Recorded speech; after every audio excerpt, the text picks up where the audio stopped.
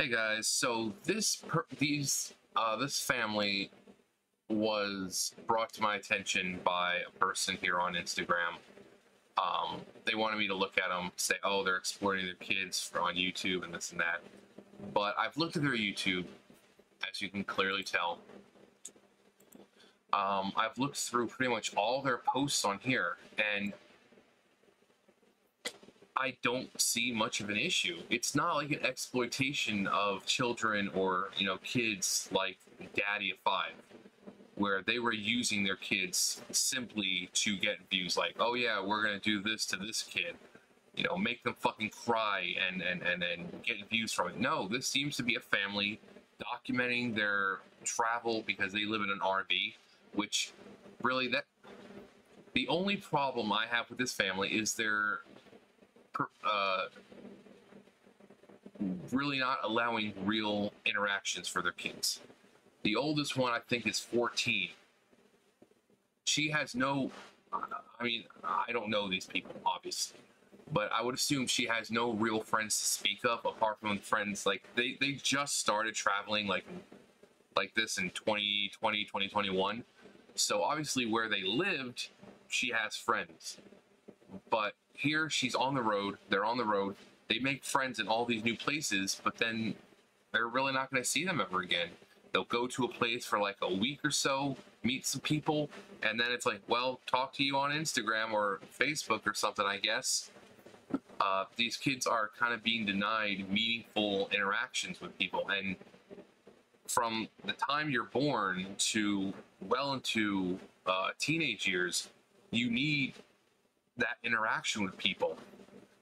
So if that's of anything, that would be my only gripe, is that they're not really allowed to form real interactions and relationships with people because they're nowhere long enough. But I've seen the videos on here, it's just them documenting their life, a day in the life of this one, or a tour of the RV. I mean, I'm actually kind of jealous of these kids. My family used to travel a lot. I saw a lot of the country when I was a kid, and but these kids are seeing more of the country in a month than most of us are going to see in our lifetime. And like I said, the 14-year-old would be more the one to point out, because this is the time where she wants to be with friends and do her own thing, but she's very artsy and very stuff like that. So I'm sure she loves the whole traveling and seeing different things and going to these artsy cities. I'm sure Austin, New York, Los Angeles, all these places where, you see celebrities or, very artsy people. But like I said, I looked through and I just, apart from the interactions that they're losing out on with, meaningful relationships with people they meet, I don't see an issue. If they have the money to fucking travel around like this, more power to them. They do homeschool their kids, which, I mean, I think people are still doing fucking like online stuff, but as long as they're being raised properly, they're being taught what they're needing to be taught to survive in the world, because obviously they're not going to want to do this the rest of their lives. Once they turn 18, they're going to want to go out and do their own thing. So as long as this family, these parents are raising them with good moral values, work ethic, knowing that life is not going to be easy, and they should know this by traveling around in an RV and having to kind of salvage for things, firewood for this, for that. Know that the world is not going to be kind to them sometimes, and to not just expect it to be a safe space. As long as these parents are treating these kids right, I don't see a problem with this. Some families just don't like staying in one house for, from what it seems, they seem to be good, loving parents who enjoy the outdoors, who bring these kids to see things that are worth seeing, and You know, like this one, so the daughter wanted a rat as a pet. So they're sitting there and she's giving this whole, you know, presentation on why she deserves a rat and how it benefits the family and this and that. And the parents are actually taking notes and kind of like weighing the pros and cons of the girl having a rat. So they, like I said, I don't see an issue with this. I mean, I'm sure the person was thinking like, oh yeah, this is child abuse. It's not. Like I said, Daddy 5, that is fucking child abuse. Any other channel on that who pranks their children, uses their children as the butt of jokes, that is abuse. A family traveling around in an RV, getting to fucking see the world, that I really don't consider that much abuse. Like I said, the only issue is the social aspect, is that they're making friends in these places. Do they get to see them again? I don't know, but I assume, I mean, I know some families will visit a place for like a week and, you know, they'll kind of make that their hub, you know, so no matter where they travel, they'll always come back to that one place. So I don't know if they're going to see them again, but the social interaction, especially for a 14-year-old,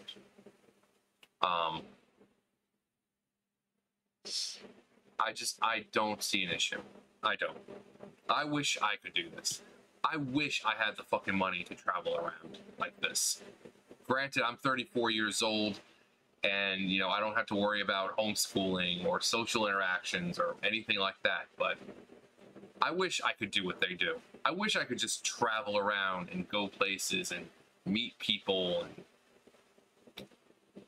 but here I am, just some fat loser on the internet who makes fucking videos talking about how he wishes he can do what these people are doing. So to the person who recommended, you know, thanks for the recommendation for me to look at them, but I see no exploitation here. Even on their video on Facebook, YouTube, I'm not seeing exploitation. Exploitation is, like I said, what Daddy 5 does, or any of those other family channels that prank their kids and use their kids as clickbait. This family doesn't seem to be doing that. So thanks for the recommendation. I just see no exploitation here. It seems like a family who enjoys the outdoors, who are traveling around in an RV, getting to see new things, meeting new people, experiencing life. Because like I said, they're in an RV, but they still have to collect firewood and, you know, survive off the land at some point. So these kids are learning that life is not going to be fucking easy for them at times. Unlike these fucking coddled little kids now who seem to think that the world is one giant fucking safe space, and if you say the wrong thing, they're like, oh god, I literally have PTSD now. These kids are not going to be those kids. They know that life is going to be cruel sometimes. They know that life is going to be hard. So I see nothing wrong with this.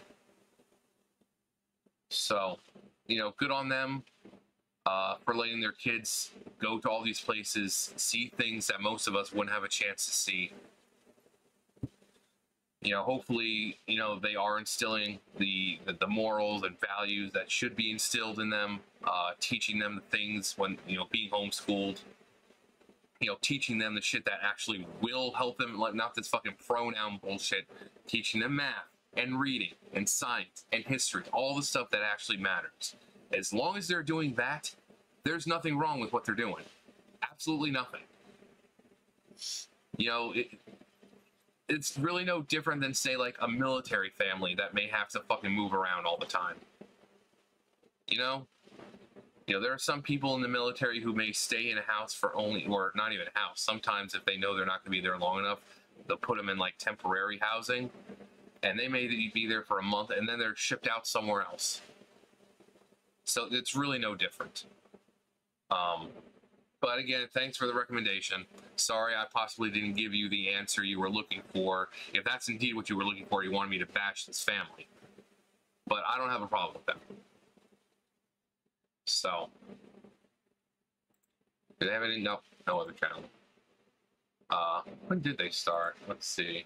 Oldest 4 years ago is their first video. Our First date, and then another state on the map.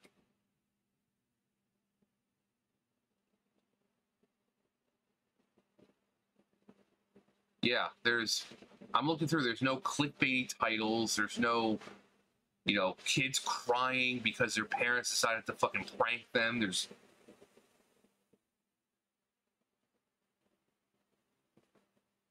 you know, most of them are shorts, which means they're not trying to make the money out of this. They're not, or I mean, I shouldn't say that, because I mean, they gotta pay gas for that thing somehow. But they're all shorts. They're all shorts.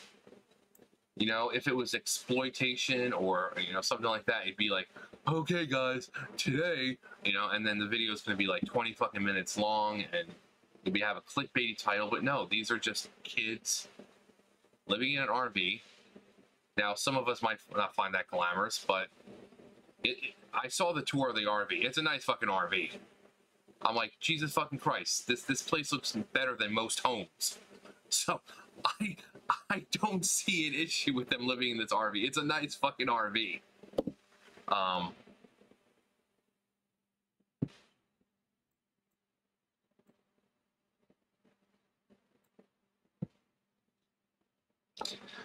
mean, maybe I missed something, but check them out. They've got they've got YouTube, they've got Instagram. Check them out. But to me, it looks like just a loving family who is living in an RV. So, be that, you know, do what you see, do what you see fit with that. Do it as you will. Anyways, thanks for the recommendation. Sorry I didn't bash these people. Anyways, you know the drill. I'll see you guys later. Bye, guys.